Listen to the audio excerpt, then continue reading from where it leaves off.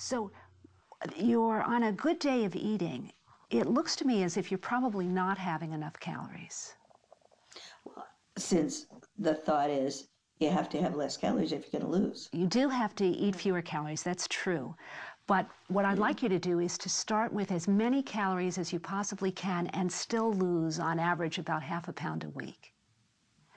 Now, it's different for everyone, but for you it might be 2,400 calories a day, and this certainly doesn't look like 2,400.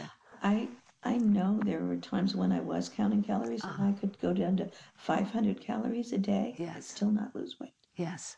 And still not lose. And for how many days did you keep up 500 calories? 2-3 weeks before it would start.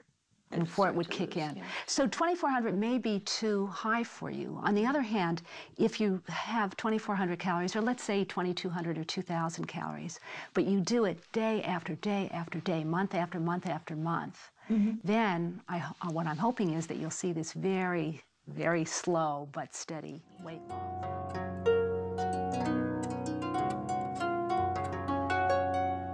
Are surprised that I suggest that dieters start at as high a calorie level as they can and still lose about half a pound a week.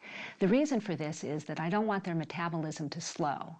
I also want them to be able to eat a substantial diet that they can really keep up at least for a while until they plateau. What dieters often do, as it sounds like Anne did, is to cut calories very drastically. Then their metabolism slows and it's much harder to lose weight.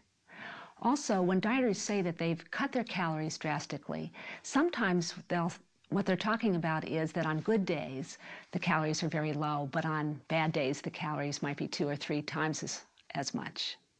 Yeah, I would certainly need to work on patience. Yeah. Yes.